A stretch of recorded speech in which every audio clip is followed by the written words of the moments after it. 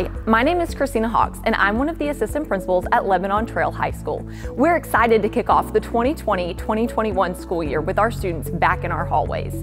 Before we begin, we want to highlight that each school will have slightly different protocols, and those will be sent directly to you soon. But for now, let's take a look at what a typical day for our Frisco ISD high school students will look like.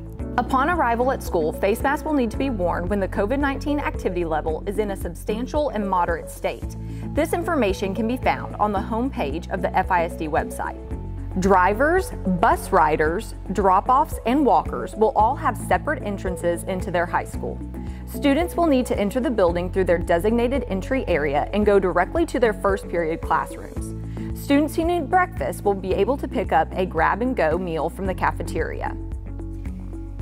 Students will not have access to lockers and will need to be sure they have everything they need throughout the day with them.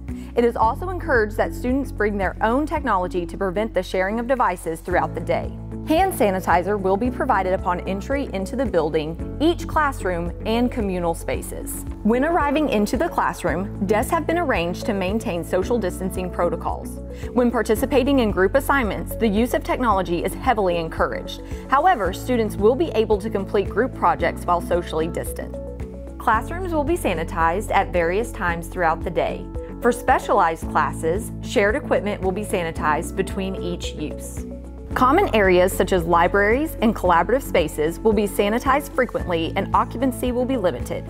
Tables and room layouts have been rearranged to ensure social distancing can be followed. Students will be asked to wash hands or sanitize upon entering each shared space. During transitional periods, releases from classrooms will be staggered to limit the number of people in the hallway.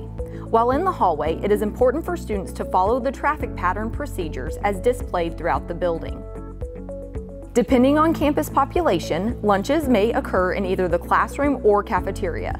Lunches will be offered in a grab-and-go style, and students will be encouraged to maintain separation while eating. Microwaves will not be provided in the cafeteria.